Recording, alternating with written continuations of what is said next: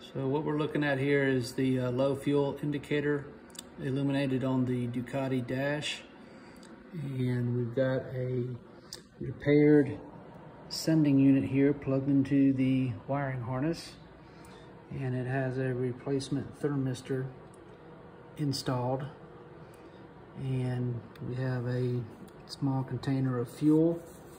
What we're going to do is we're going to submerge this thermistor in the fuel, and that will open the circuit and turn this light off on the dash.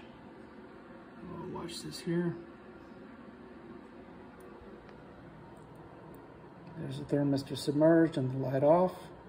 And what happens next is we'll take it out of the fuel and allow that current flowing through there to warm that thermistor back up to the point where it allows current to begin flowing back through it.